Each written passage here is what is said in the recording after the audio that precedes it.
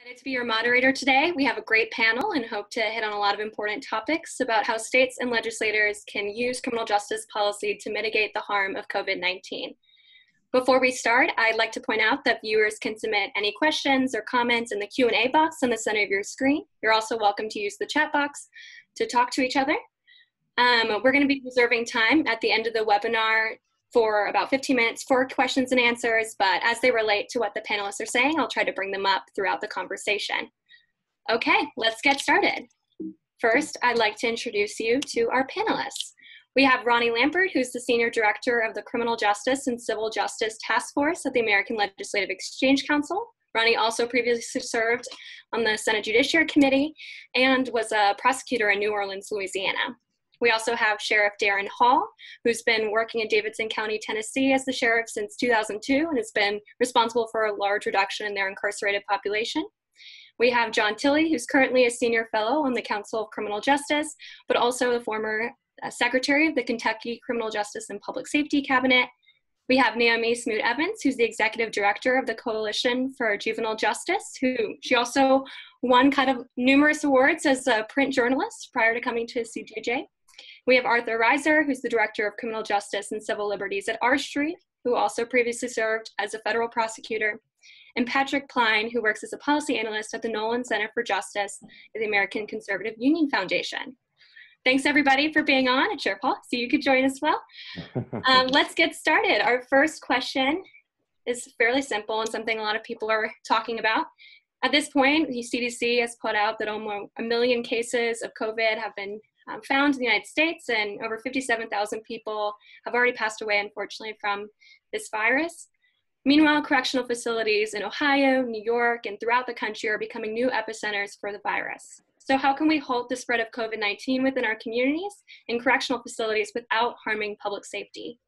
John, perhaps you would like to start with this question? Sure, yeah, and I just got off a call with the Council on Criminal Justice where we had 2 state corrections administrators, directors of large state prison systems, and had a jailer as well from Houston, Sheriff Ed Gonzalez. So the differences in jails and prisons, but I think it's important to note the obvious that first of all, follow the CDC's guidelines. As difficult as it is to social distance, especially in jail, but also in prison, there are things you can do. I mean, clearly observe the obvious and do those things. Provide soap, hand sanitizer, distance, step up healthcare. Make certain that folks get proper referrals out for healthcare immediately. You know, test as you can as resources will allow. We know the resources are clearly a factor here, but we've seen mass testing in somewhere like Houston, which has produced a number of cases, and those sometimes are asymptomatic, are testing positive, as we know, in the general population as well. So certainly there's an answer there that you can mass test where appropriate and where possible, but target test as you know you can. We've seen success in certain state prison systems like Oregon and Missouri we had on today that have used box testing or again, the target testing to identify those who have tested and then use cohorts to isolate folks properly to protect them and others, because we know that right now, the levels of infection are higher in the incarcerated population, but they are even higher for staff. And so given that staff are coming home to communities, it's even more critical it's critical that we care for everyone, but it's more so that we see that link to the incarcerated population and communities with those who are being released, and whether they're being released through expedited or early release, or whether they are simply going home at the expiration of their sentence and having to reenter under difficult circumstances. So I know our other panelists have a lot to add to that, but I think it's just important that we observe the obvious right off the bat and get that right, especially during what is a global pandemic. Sheriff Hall, you're dealing with this right now in the facilities that you oversee. What is that looking like? How are you responding? Yeah, you know, I think there's a word of anxiety for everyone, and the inmate population, the staff, management of staff, the public at large, and I've come to realize that the reason that we're all in that state is that the answers aren't consistent every day. That's nobody's fault. I'm not blaming people, but because the targets move, wear a mask, don't wear a mask, you know, expose, test, mass test, it's very hard to get comfortable as a leader and then also kind of confide that in your staff. Families, I was on a phone call this morning with some families of inmates calling in, asking some questions. And I was telling them, you know, I want to be able to give you much clearer answers about certain things. For example, we have inmates who have tested positive. And, you know, from the simple person, and I'm not a medical expert, but from a simple person, once you're tested positive, I would assume that once you're symptom free and 3 days minus fever and so forth, you'll phase back in the general population. We've had some issues in our jails where people are testing positive a second time from that original test, which delays them being released back into population, which sends signals to family members and so forth, and uncertainties. And so I don't know how to answer it other than to say, I think the anxiety is not, because it's a new road we've not been down, none of us in the world of medical or corrections. And it is a difficult thing to beg confidence in. And so inmates are nervous, staff are nervous, families are nervous, and it is an uncomfortable thing to lead because I want to be able to give answers. And I'll tell you the circumstances around it. I just heard John talking about the various. I've evolved in my own belief about how we need to test the population because I'm in a jail system. I used to work in a prison system, but in the jails, because it's such a transient situation, you better be prepared to mass test a lot if you're going to do mass testing, because you know this, they're coming and going quickly, and today's test really doesn't mean a whole lot in a week. And so you just got to get that clear. At one time, I think people were thinking mass testing would kind of comfort people. What I have found is it basically just means a snapshot in time. That's where you stood. 48 hours from now, we could be in a different place. Yeah, that's a great point. And it sounds like being transparent about where correctional agencies are with testing, with cases, with what's being done with family members if they are sick is key to really just, helping incarcerated individuals, but also staff and families who are on the outside and the entire community, that they understand that, leaders are doing the best they can, but they're also communicating with them. Naomi, the juvenile system, one thing that's really been focused on there is just reducing the incarcerated population and the detained population as much as possible. I saw earlier this week, Maryland Court of Appeals order from a couple of weeks ago had resulted in a reduction of roughly a third of their detention population. So they're able to do a little bit more of social distancing and be more attuned, to testing, et cetera, inside the facilities. What is this looking like in the juvenile system? So I think we're seeing some really great wins on the youth side. We've seen a dramatic reduction in our juvenile detention population over the past 10 years to begin with. So we were already lower than where we were this time a decade ago.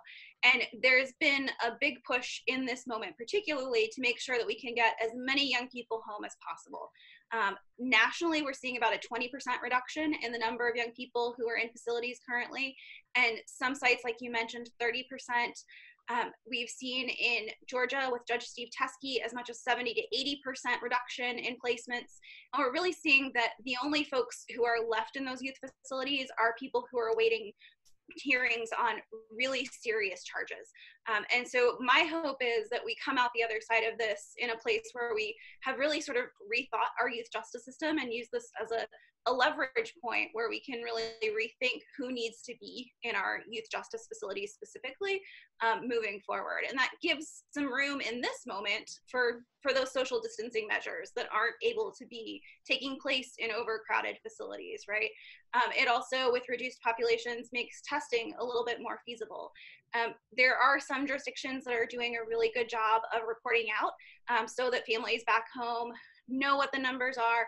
There are other jurisdictions that are struggling to get testing. And so that puts those families in a different position in terms of knowing what may be going on. But nationally, we're seeing a large number of facility staff, particularly in youth facilities, that are contracting the virus.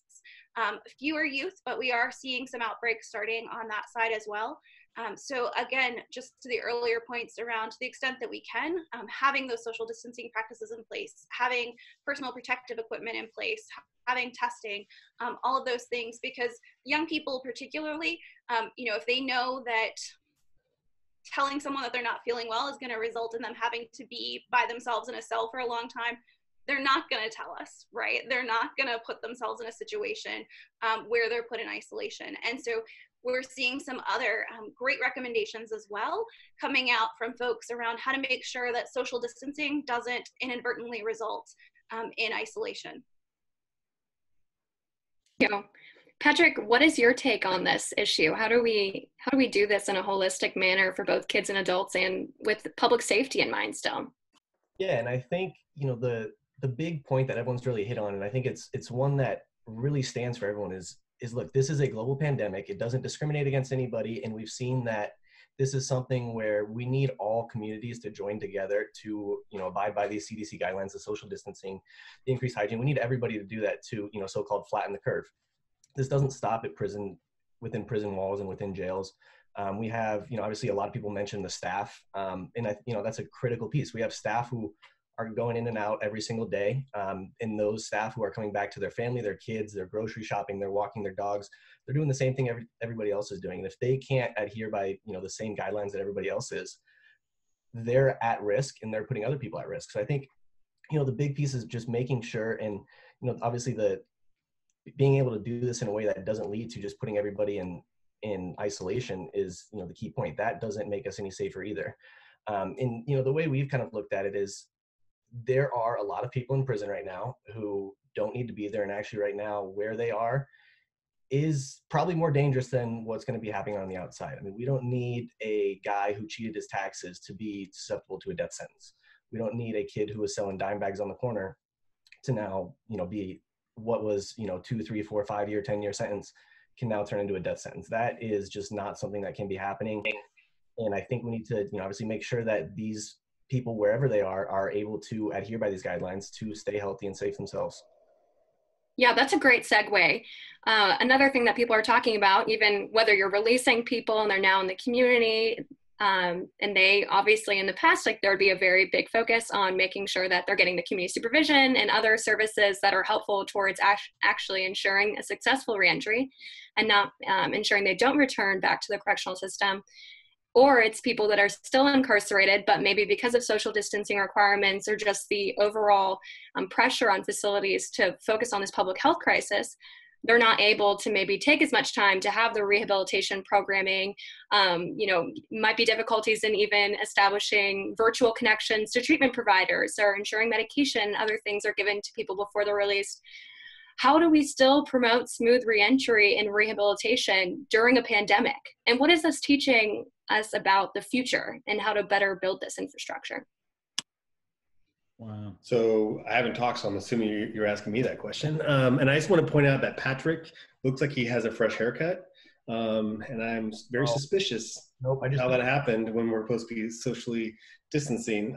So, you know, listen, I think this is an excellent question because it is really easy to talk about reentry when you have a 3% unemployment rate. You know, Ronnie and I were just on another call right before this where, you know, they brought up the fact that when it gets to 15%, which is what unemployment is right now, that is a much different conversation to have about reentry. But it's still just as important because we know that reentry, rehabilitation, and incarceration rates and crime in general revolve around the idea of people being gainfully employed. It's one of the #1 determining factors for individuals to be reunited with society is to have the ability to provide for their family. So I think the conversation is changed a little bit, and we have to be very careful about how we address this. So a couple of things that I would like to kind of add on to what other people said that's in the lens of rehabilitation and reentry is we need to redefine what public safety means. You know, Patrick's organization, you know, has always been kind of championing the idea that, and I agree with that, you have to talk about public safety first. It really has to be the tip of the spear because it's very hard to bring anybody along with you. And I totally agree with that. But what public safety means in the shadow of COVID has to mean something different. And I think it's people like, you know, us, honestly, and legislators, which is what this webinar is about, have to start deciding what that means. I agree that we don't have to have a criminal justice response to everything right now. But I think that, you know, sure, if somebody's a tax evader, they definitely need to be punished. But this is not the time to put those kind of people in jail. And it's, you know, for years, the communities of color have been saying the last thing they want is more interaction with police. And now police are saying the exact same thing. The last thing that the police officers want is to have more interaction with individuals that they don't need to. So I think all these things are kind of colliding together in this perfect storm, if you will, where we have to kind of face, this quite honest, this addiction that we've had with incarceration in the United States over the last 40 years. And I'm actually, think there's a lot of things that are promising. I mean, look, Ohio is really engaging hard on getting their individual tested and trying to ensure that they're keeping individuals as safe as possible because they're people first and foremost, regardless if they're incarcerated or not. And it's just some numbers come out of Ohio. I've just been reading about it, so I'll use that as my example. Patrick just talked about how these individuals go home. If you're a correctional officer, you go home at the end of the day. Prisons are not vaults. It isn't something sealed in. What's bad does not stay in there. People come in and out of prisons all the time. And I think that a great example, if you look at where Marion Prison, which is in the city of Marion, has the exact same infection rate as Cleveland. Even though it's a city that has population is very little. Why? Because the vast majority of people that live in that community are people who work in the prison, and that prison has an incredibly high infection rate. So when it comes to rehabilitation and reentry, to kind of circle back to your question, one, you can't rehabilitate someone who's dead, period. I stole that line from Daryl Atkins. I'm just going to give him credit. But you cannot rehabilitate someone who's dead. So we really need to be thinking about, survival of these people who, while they're incarcerated and they've committed crimes, they didn't commit a crime worthy of the death sentence. And the other thing that I would say is, I think we need to really re-examine what public safety means, and we have to have policy that aligns with this new definition. Oh. Emily, I haven't talked either, so I'm assuming you were asking me as well to borrow. Go for it.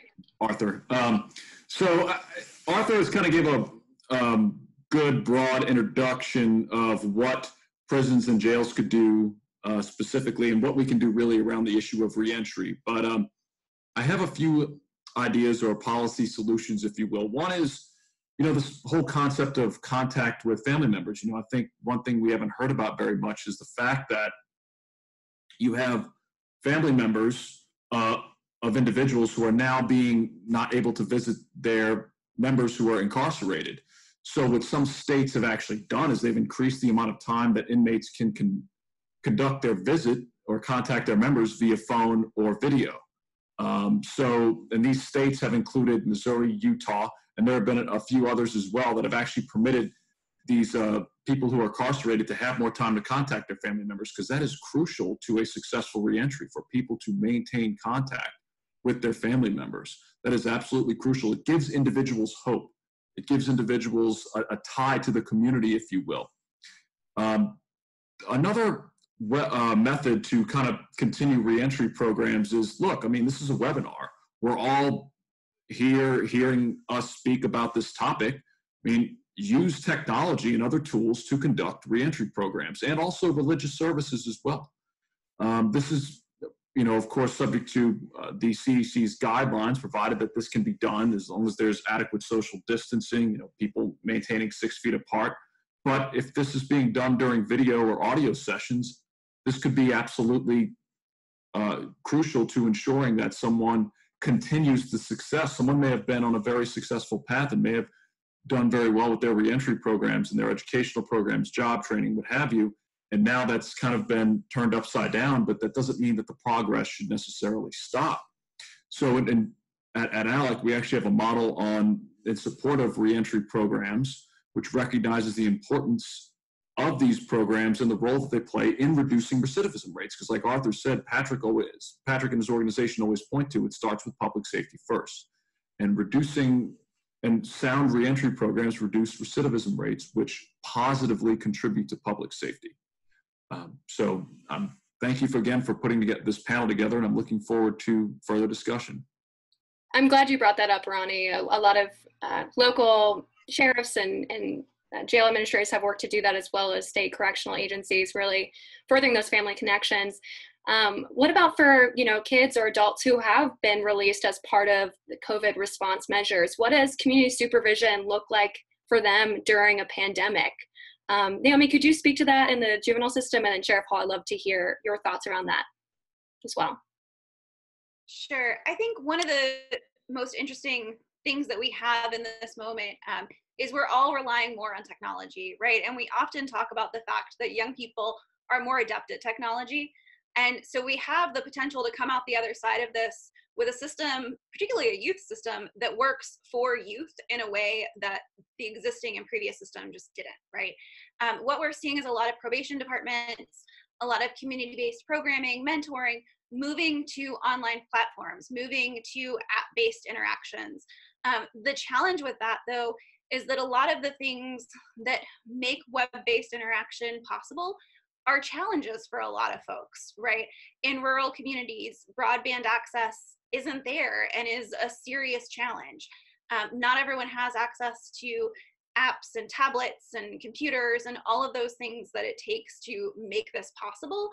So to the extent that funders and other folks, government agencies that have funding available, can help with that and make sure that everyone has access to those tools, that's going to be key to making sure that young people can stay on track. I think one of the other things that we're seeing that's really interesting is a move towards helping make sure that mental health care and healthcare can continue, again, using technology, right? But that requires that all folks have access to that. Education, moving to web-based platforms, it's really a technologically based society that we're at in this moment. One of the other things that we're seeing, particularly for youth, much like when computers first went into schools and we learned, and libraries, and we learned that we needed to put some filters on so that not all the websites are accessible. We're learning quickly that when we give a kid a tablet to use for probation, we need to make sure there's filters on there so that they're not tempted to do something that would violate their probation with that tablet that we just gave them. That's a great point. And speaking to the tablets really quickly, for, in jail systems like New Orleans, some of they're actually working to install Wi-Fi in different living units instead of even just the educational spaces. So that way, if they have the technology, they're able to, use that while still being socially distanced. I know Pierce County Probation is experimenting with an app that probation officers can use to contact kids and direct them to services. So there's definitely, hopefully, people in technology industries also will be really offering themselves as a resource to innovate in this space. Sheriff Hall. Yeah, it's kind of funny. It's really pretty good timing for this, but we have some 100 or so out of 1,000 inmates in our jail system today. They're on some form of restriction, COVID related. So what that really means in our system is you're either a high risk exposed case, meaning someone close to you has been tested positive, or the results of your test aren't back, or you're symptomatic, or you're positive. But in all of those cases, you're isolated individually until we get all these results back. And of course, that's at the direction of our medical provider. But here's the interesting thing that you're talking about. Our facilities, brand new detention center, and all of our facilities has the typical jail phone systems out on the wall. You would go and you can call and use the systems or whatever. So what I did 2 years ago was I rolled out tablets to every inmate. This was before. So every inmate in our system had tablets. We've had some bumps about that. It's just been hard to really facilitate. The technology wasn't up to par. We also had some other issues on our side. We got better at it, but the truth is we were waiting to open our new facility. Well, come to find out, this COVID thing arrives. We had to open our facility earlier. It has a much better medical facility and separation opportunities for people who need to be medically isolated. So that all sounded really, really good. We're excited about it because it gives us a better chance to manage their health crisis while not disrupting and having to, quite frankly, lock everybody else down because they were being exposed to these individuals. So when we did that, everything felt really good. We thought we were doing a pretty good job, except our phone access to the families that you guys have mentioned several times required the person to leave their cell, walk out into the day room areas, of course, and go use the phones and this and that, which would be fine on a normal operation. The problem now is medical and others don't want the interaction between the other inmates, our staff, medical, healthcare, whatever, or excuse me, food service, all the different things. So So I got in touch with our provider and said, look, we need you to do this 2 weeks ago. So yesterday morning, we distributed 121 tablets inside of the isolation units. These are just medical facilities is really what it is. So everybody that is now in any form of COVID restriction has a tablet inside. All the other inmates have their tablets.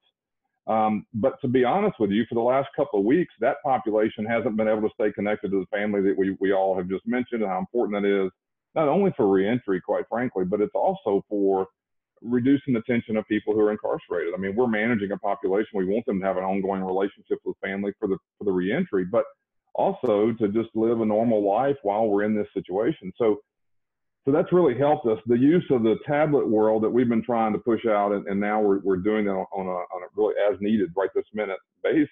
But it is true that jails and prisons remind me of churches a little bit, that oftentimes the people who make decisions about them are way too old. I'm old, by the way, to be deciding what age we're really targeting to try to get to come to church or synagogue or whatever. You should ask people who are that age. I have a 26-year-old and an 18-year-old. That age is much more likely to come to jail than my age. So the truth is, what we need is technology that age is comfortable with using, needs to stay connected with their families and so forth. And so what I'm trying to do, we have been, is trying to move the technology to the age of targeted in a jail, a little different than prison, so they're comfortable in using it. Upon arrival, every inmate will have a tablet to really conduct every part of their business. My dream of that one day is that their information that they would eventually go to a cloud, and when they get out, connect them back. Well, that's theirs forever. What they download and what they buy, what they want, what they need, what they learn. Right now, it's not able to be done the way I'd love. I'd love to see that become a part of who they are. And who knows, one day when you come to jail, that would be brought back to you. And when you leave, you continue it in follow-up care, mental health, treatment, reentry, whatever. But technology is, to me, very important, not only because of COVID, but because of the population that we're talking about coming and going from jail systems don't write a lot of letters anymore. I mean, they're doing use of technology that we need to provide for them. Yeah, thank you. One of our viewers flagged that she has a loved one in prison right now, and she's been writing to the Ohio governor to start working on integrating JPay and other things on the tablets and technology in there, so that way they can communicate more frequently. So, I mean, Davidson County is surely at the head of this. Hopefully other local and state agencies are also considering working on this as well.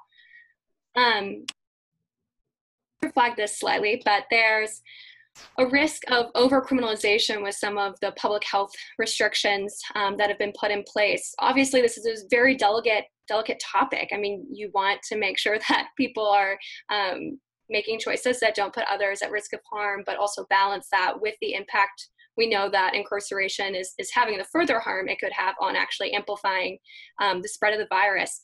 Ronnie, I'm curious to hear your take on how do we promote public health without over-criminalizing behavior? Well, it's a delicate balance for sure. I mean, these are extraordinary times, and there's this balance between promoting public health without over-criminalizing behavior. And right now, law enforcement agencies should really, especially, be using their resources in the most efficient and effective manner. So, and as many of you are aware, many of these executive orders allow for fine, arrest, or potentially imprisonment. In fact, Virginia's shelter-in-place order allows for a sentence of up to 12 months in jail. I mean, that's a year. DC's provides for a fine of $5,000. I mean, with rising unemployment rates, fines such as these are very, very difficult for individuals to pay. I mean, and ultimately, look, I mean, governments should shy away from arresting individuals for merely violating the stay-at-home order for a number of reasons. I mean, first, warnings can often be sufficient to have people disperse or go elsewhere. Also, practically speaking, arresting people increases the risk of the spread of the virus because the law enforcement officers come into contact with the arrestee. That individual gets sent to a jail facility, and if that individual is positive, or if individuals in the jail are positive for the coronavirus, then they could spread that upon their release or within the jail facility itself, depending on where they go. So this would really cause significant strain if it spread through the law enforcement ranks to a system that's very much overburdened already. And really, especially also the fines and fees piece, especially in light of the economic downturn, individuals shouldn't be burdened with high court fines or fees. And ALEC has a model on fines and fees, and it says that individuals an individual's ability to pay should be taken into account, and if they are assigned with a high fine or fee, or any kind of fine or fee. But ultimately, this, as far as the overcriminalization piece, this is it's a delicate balance. You've seen the stories of, the individual in Colorado who was arrested for playing with his family in a park. Some people say, well, they're violating, the park was closed or the beaches were closed in California, and it's necessary, this, that, and the other. I mean, who's really upset? Brian Wilson, Mike Love, and the rest of the Beach Boys. But I mean, really look at this practically and say that there is a delicate balance, and at some point you can't just shut down beaches and public places in perpetuity. Right now, this is an emergency and this is necessary, but ultimately, arrest should be used as a last resort, or any kind of fine or fee. I mean, these are really unprecedented times, and a lot of people are hurting, and they don't really need extra fines and fees or extra obligations when they're already struggling to meet their bottom line. And if I could just follow up on that real quick, because I mean, that hits the nail on the head, and especially, the way we look at things is it is a very delicate balance. You don't want to sit there slapping fines on people that they're not going to be able to pay. But at the same time, if our solution to people not social distancing is to send a couple officers to go grab them and bring them into a jail facility that they obviously cannot social distance in, it seems like we're just counterintuitive. I mean, everything we're doing there is counterintuitive. Obviously, there's some folks that need to be removed from the community, but somebody that, mom letting her kids play on a playground doesn't need to be exposed to that. That's just not really furthering what we need. Emily, Yeah, let me just extend that to lesser offenses as well. I think we would all agree, whether it be there's certain misdemeanors, we could all agree a citation could be issued in lieu of arrest. I'll take you back to a time I sponsored some legislation roughly a decade ago, which undertook that philosophy. Within the first year of identifying a number of misdemeanors which required a citation in lieu of arrest, we had roughly 18 or 19,000 fewer arrests in the first year. And our public safety factor was not harmed. In other words, things didn't get more dangerous. Public safety was not harmed in any way. And failures to appear didn't go up. People actually came to court, were held accountable for whatever offense they committed, but with a citation. I would certainly agree with Ronnie and Patrick as well. We don't need to overburden folks with fines and fees, but to the extent it's appropriate, we can use that as an accountability measure if there's a hard case in which someone simply will not abide by a law enforcement officer's reasonable instruction to disperse or whatever. So I think that has to be used in some sense, but certainly as a last resort, arrest would be appropriate. Again, and we've seen the sky hasn't fallen when we've used these measures outside of a pandemic, and they could be used within them as well. And I think this is a lesson learned moving forward as well. Thank you, John. Arthur, something you've talked about is how arresting for some of these low-level offenses during a pandemic when things are in crisis can really affect law enforcement relationships with communities, and potentially on the opposite side, if law enforcement are really out there working with communities, helping to support their needs rather than focusing maybe on some of these other matters, might be an opportunity to restore legitimacy. Yeah, I think that's actually an excellent point, but I'm going to answer that second. Before I get there, I want to kind of go back a step about, you talk about community supervision. One of the easiest things we can do to help with the community supervision system right now is, really think about technical violations. And if we are going to have some type of violation, it should be graduated. I think that is something that is kind of a no-brainer. So I'll put that on the table. I also want to give a shout out to one of the comments in the chat. You can go to the chat and look at fourthpurpose.org. They're starting a visitation 2.0 policy program where they're really analyzing how visitation can look in this new world. And I know Josh, who runs Fourth Purpose, is an exceptional organization. They do exceptional work. So I encourage you all to check it out. But as regards to your policing question, and I would love to hear Sheriff Hall's perspective on this as well. For a long time, we've been hearing about this war on police, and we can have different opinion on what the reality of that is. I mean, sure, are there certain other officers that feel that they don't get the respect they deserve? Yeah, absolutely. Is some of that deserved? Probably. But regardless of that, there is a trust gap between the communities and the police force in many cities, especially communities of color. And this really is an opportunity for police to, come back to the table and really project themselves as servants of the people. And I really think that the police departments that are doing this in the best way, LAPD is one of them that I'll give a shout out to. Is they're really ramping up their community-oriented policing programs during these hard times. I think they're going to come out of this smelling like roses, because we really turn to our cops when we need them. We need cops right now. They need to be protected too. First and foremost, we need to protect our police officers to ensure they don't get sick. And then after that, we need to ensure that we're not asking officers to do stupid things that can get them sick. Let's not have them enforcing policies that can lead to them being infected. So I think that this is actually a great opportunity for police across the country. They really can look like the guardians that they are, the heroes they are. And I'll just point out that nobody was talking about a war on police, on September 12th, 2001. People turned to police and they love police because they needed police and they saw that. So I'll not to be overly cheesy there, but I'll put that on the table. I think, and just to add what's already been shared, but I think the interesting thing in this moment is much like what we've seen on the juvenile justice side, where we reduced incarceration, but public safety wasn't put in jeopardy as a result of it, right? We're not policing communities as heavily in this moment as we typically have. And there's been no noticeable spike in crime rates across the country, right? We're seeing reductions actually in terms of the number of young people specifically who are being referred to courts. And that's phenomenal, because often these low-level behaviors that we police on impact young people the most, right? Curfew violations, things like that.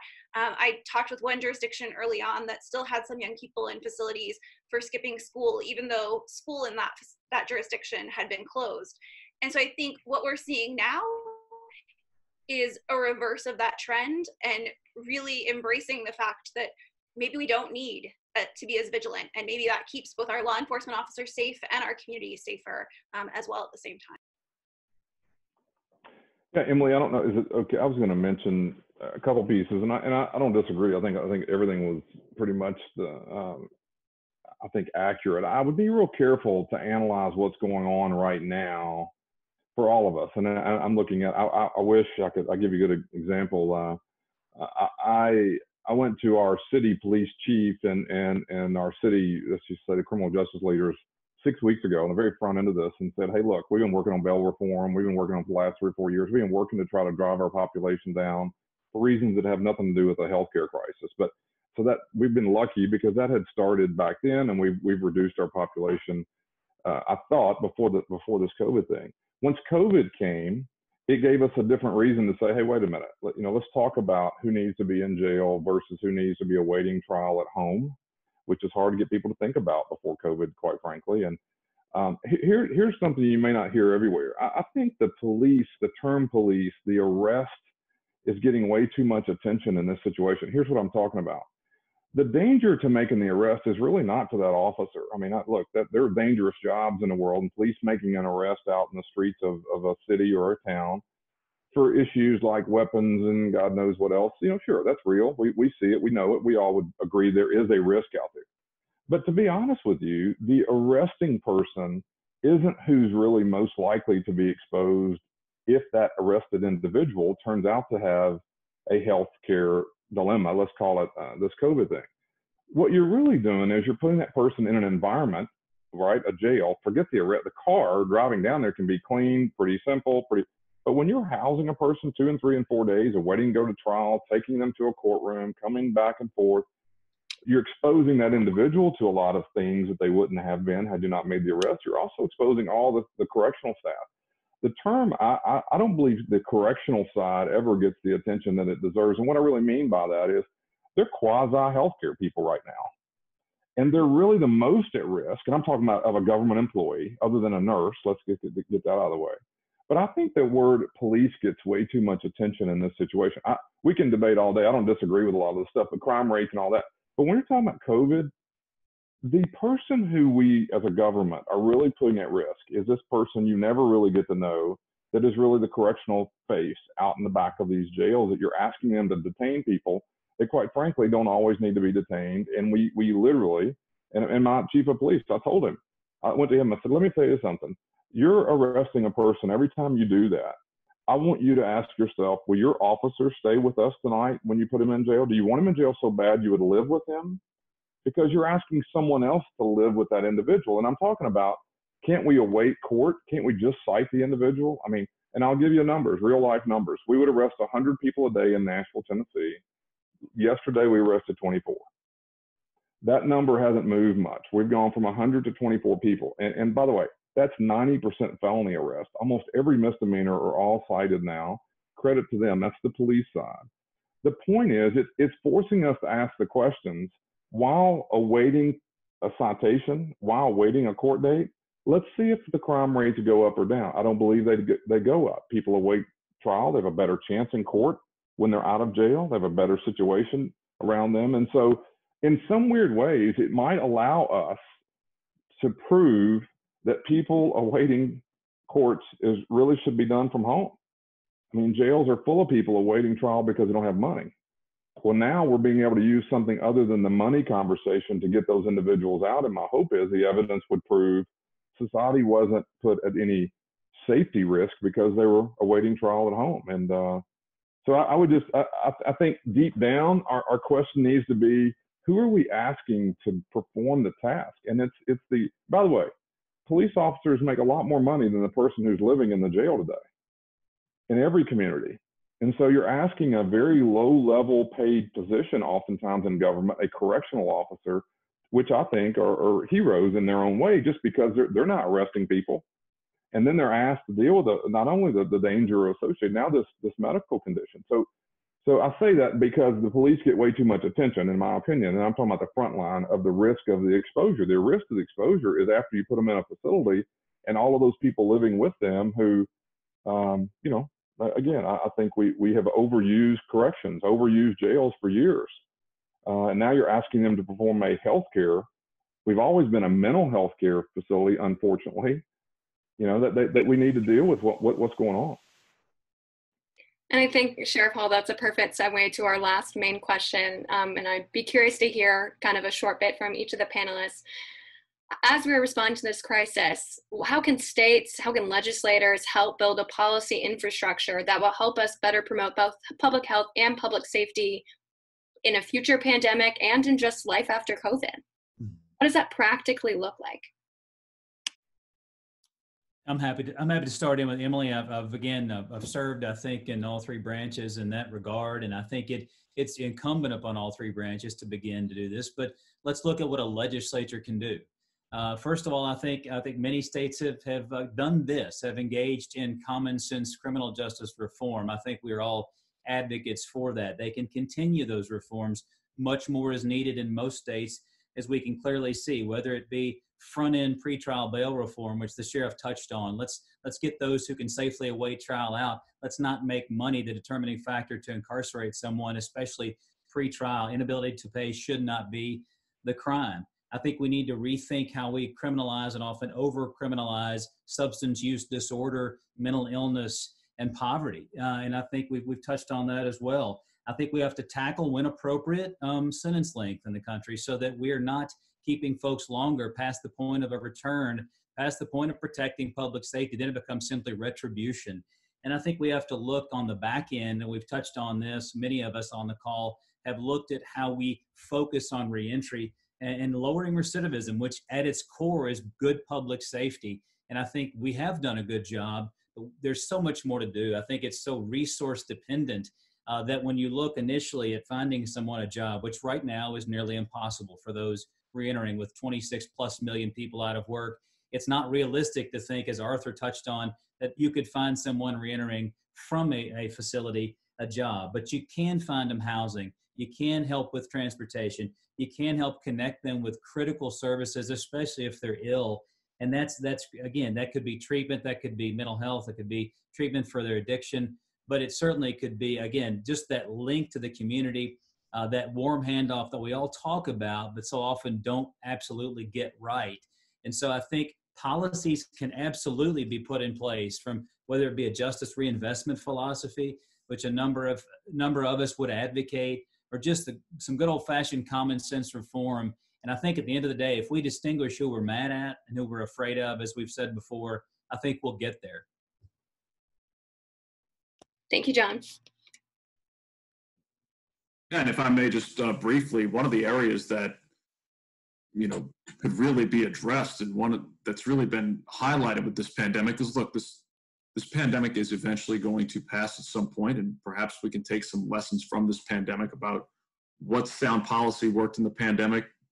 And I think one of the areas is occupational licensing. So you're seeing a lot of gubernatorial executive orders that are suspending licensing requirements if the person has a reciprocal license in another state. And an example of that is Governor Doug Burgum in North Dakota did that. And what he did was he essentially issued an executive order that had already been codified in one state, and that state was Arizona last year. Governor Ducey signed a bill allowing for reciprocal licenses. And it's just, it not only makes sense for the pandemic, especially for medical professionals, but it also makes sense for individuals who are getting out of prison. As John pointed out, and unemployment rates are very high right now, but ultimately with occupational licensing reform, eventually the economy is going to come back and people are going to be able to seek certain jobs. And I can tell you right now, my hair is the longest it's ever been. And in some states, you need a license to be a barber. And I can tell you, once this pandemic's over, the first place I'm probably going to go is a barber shop. So for those go to Patrick's house, because apparently he has access to a barber. Yeah, Patrick, maybe I'll borrow your clippers or something like that, or whatever it is that whoever your barber is, making house calls, or I don't know. But it's definitely an area that merits consideration, and I would hope states look at that going forward and see how important it is, not only for individuals with a criminal record, but also society generally in response to an emergency. And if I could add kind of one more piece, I want to just go on the record echoing and agreeing with Secretary Tilley and Ronnie. I think, that's obviously a perfect, solution. I think another thing that we really need to look at, and something that got mentioned earlier, was, the folks who have been out with a record, that have had a job, had been successful, were on the right path, and, to no fault of their own, are now, back to square zero. And I think, the worst thing that we can do, the worst thing legislators can do, worst thing, for the economy, is to now create and make these folks a second class of citizen looking to get back in the economy. Because, as we all know, if you can't provide for your family, you're going to find a way. And if you're shut out of the legitimate economy, you're going to find that way, and that way is probably not going to be something we like. So, I think policies, second chance policies, expungement, things that, allow you to shield your record from the public after a certain period of time, where the law enforcement still has access to it. It's never going to go totally away, but just so you can help, get your foot in the door to, have a job, because as we know, and as people have noted multiple times, having a job is one of the key indicators to make sure that you stay on the straight and narrow and you stay out of prison. So I think, second chance policies will be a big thing coming out of this, to make sure that, we have a level playing field for people coming out of prison, and people looking to participate in the economy. And I got my hair cut before quarantine, so just want to get that on the record to make sure I don't have anybody knocking on my door. Emily, I think that, there's so many things I want to say, so I'm going to go quickly and cut it as short as I can.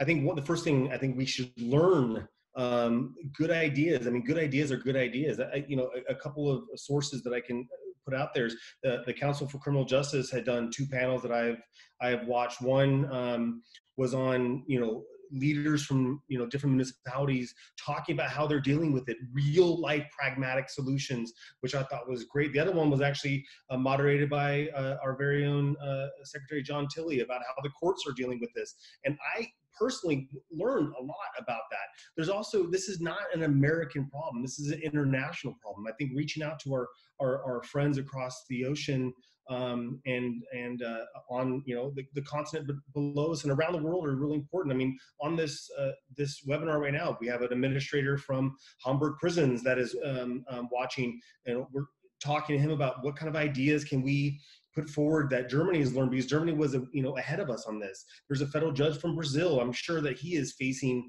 tremendous pressure and just problems when it comes to COVID in his own country. So learning from what other people are doing, I think, is really important. I think the last thing I'll say is we got to keep marching forward with our good ideas, and we cannot allow this this pandemic to set us back.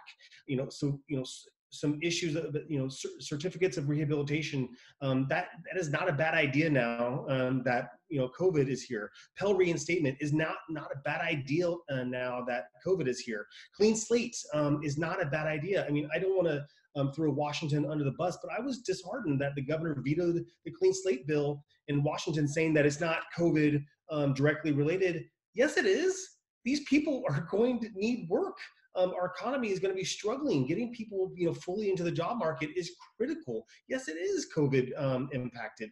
So, and lastly, states are going to have start really tightening the belt because of just tax revenues drying up. I think we should learn from what Texas did. I mean, the whole bug of criminal justice started in Texas with them trying to save money. I think those truths are still relevant today.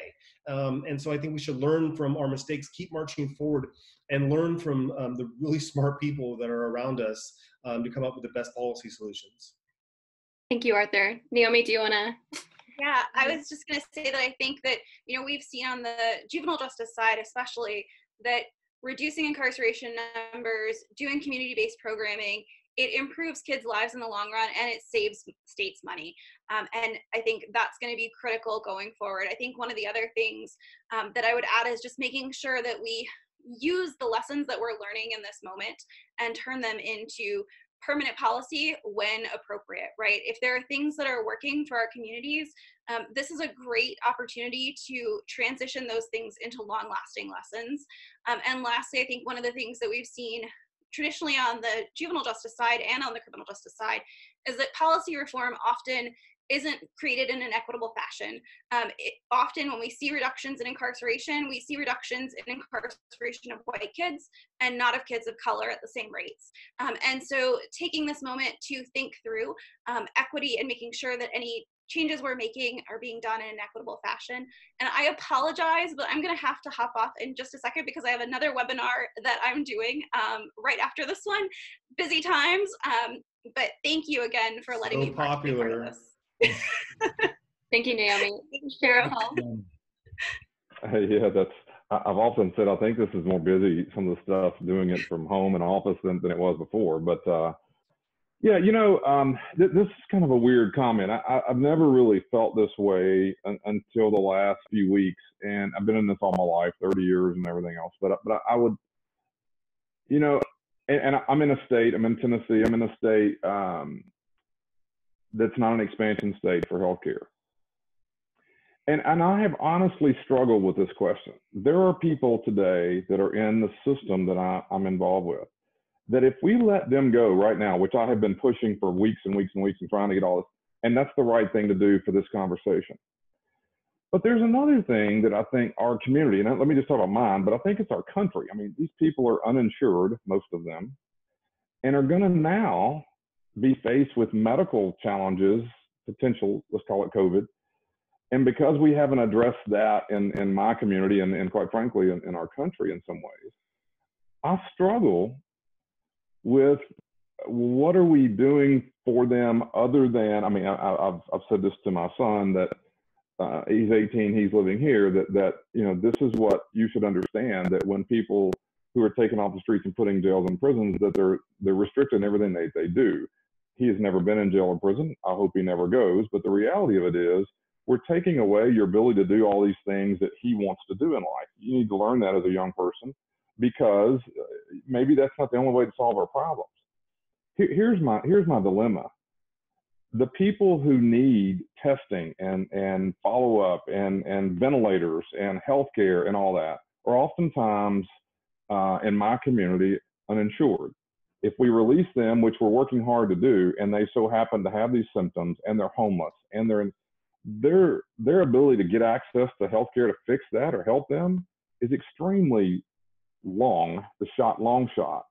It doesn't mean they need to be incarcerated, but what it may mean is that society needs to look at really what this is a healthcare crisis, that we're using criminal justice to kind of sweep the streets to accomplish it. And I don't mean consciously, but why not, I mean, think of the average person today.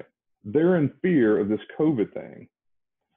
We're so much willing to say, you know what, these individuals do not belong in jail. We've been saying this for a long time. A lot of folks are mentally ill or severely addicted, or quite frankly, shouldn't be in jail awaiting trial anyway.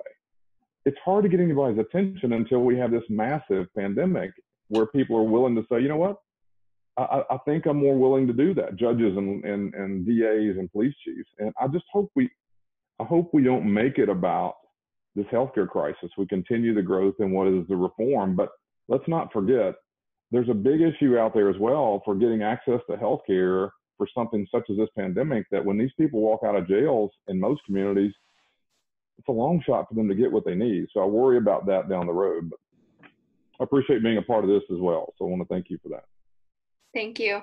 And I want to give a shout out. There is a federal bill that I think LEAP, or the Law Enforcement Action Partnership, had a event on before quarantine that would at least allow for people to be have the same Medicare coverage while they were incarcerated, so they weren't automatically unenrolled, which is a big thing I know sheriffs and correctional agencies talk about, just because of that discontinuity in service.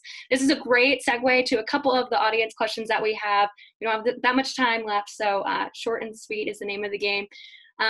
Brandy asks, when we're thinking about re-examining public safety, have any of the panelists seen promising practices of jails addressing how to safely transition individuals being released, particularly by ensuring they have a connection to a safe place to quarantine if they can't return home safely?